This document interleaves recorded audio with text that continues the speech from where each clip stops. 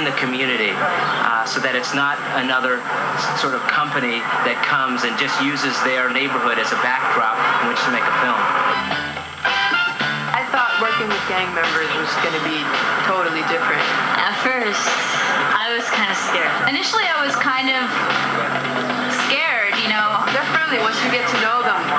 They're very friendly, you know, just regular people. Just because we're gangsters doesn't mean we're like some kind of alien life form. When you first meet them, you see them and, you know, they look kind of intimidating, and they are. They're really cool. The hardest thing is remember their real names.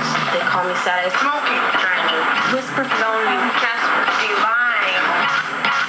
Slowly we got to know each other, and now they think I'm one of the homegirls. They don't call me Sadie anymore. They go, hey, Mousy, what's up, homegirl? Like, it's completely great. I'm just high so much of the time watching it go down, because especially when I look over and I see one of the girls, like, you know, with her arm around one of the actresses.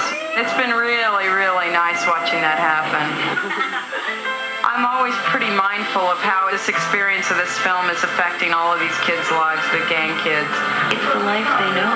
When we're all here, it's all fun and games and fireworks and, you know, just like for the rest of us. But mostly the carnival packs up and leaves, and everybody just goes back to their regular life. But it's just one person thinks, you know what, I want to keep traveling with that carnival. That's all that's important.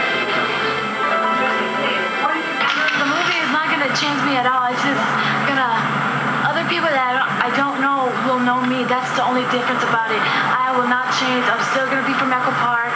I'll always be from Echo Park. I'll always back up Echo Park.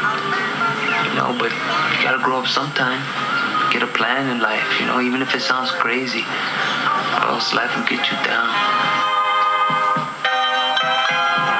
My goal always, not just with this film, but with everything that I try and do, is to humanize any group of people that I'm working with, so that it's not to moralize, but to humanize.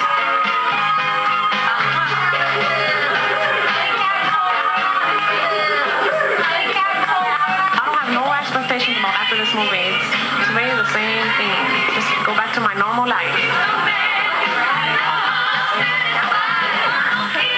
Some people like to be actors or movie stars, and I just like to be from Echo Park. It's my life. My crazy life. Mi vida loca.